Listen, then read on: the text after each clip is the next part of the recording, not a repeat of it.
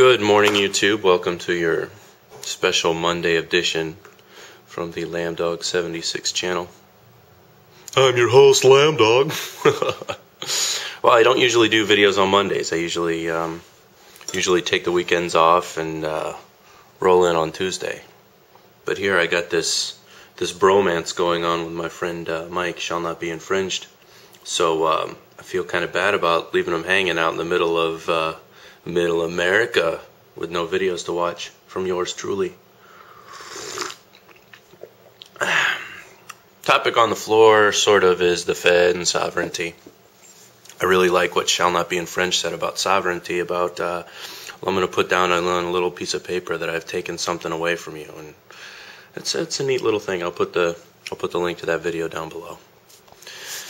I want to talk to you about something else though, and maybe I'm wrong about it. But what do you call a person who bitches and moans about career politicians, yet serves as a politician from the year 76 to 77? Let's see.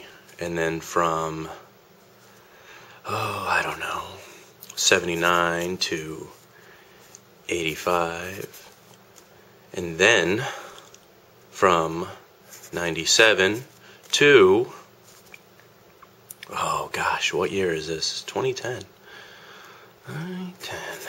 How many years we got total here? Let's see, 1 year up there, then 6. What is that, 13 years? 19 years. Who is now 75 years old. Yeah, that guy's Ron Paul.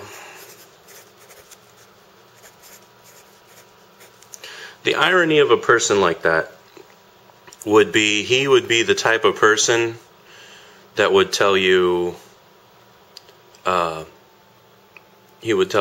nobody who seeks power should be given it.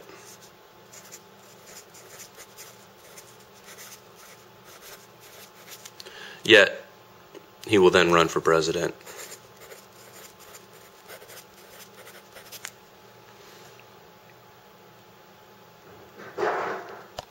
Just my 2 cents on the whole issue. You know, a guy who bitches about the wealthy, yet take 2 guesses what this cat's worth. Alright, you guys have a nice day.